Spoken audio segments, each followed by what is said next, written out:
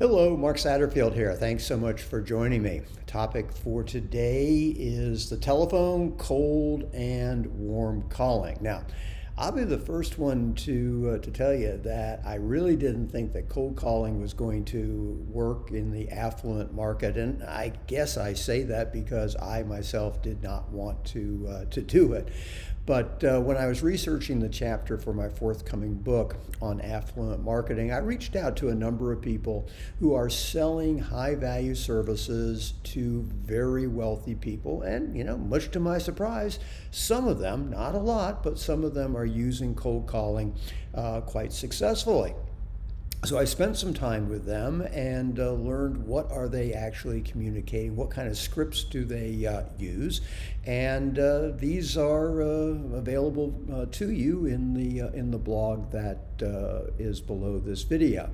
Now, I think the phone is more effectively used from a follow-up standpoint. So you're calling someone with whom you have some sort of relationship with, and that relationship can simply be they downloaded your lead magnet, they opted in for something, and then it's not a completely cold, unsolicited call.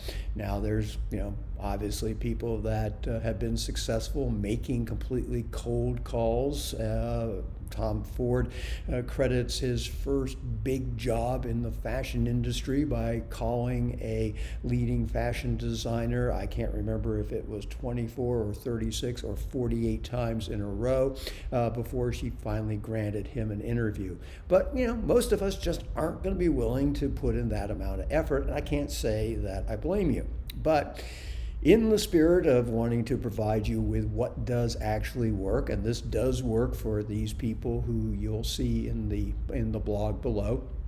So if you have a interest and aptitude, you enjoy talking on the phone, might be something you'd want to incorporate. Or if you're like me, if you're like most of the people I know, you want to use the phone as a follow-up tool. And again, I've got some interesting scripts that people have shared with me, some interesting techniques. So it's all given to you with the spirit of hopefully it will make your marketing and sales process more efficient and more effective. And naturally, I'll be very interested in your feedback and how you're using the phone to attract more new clients.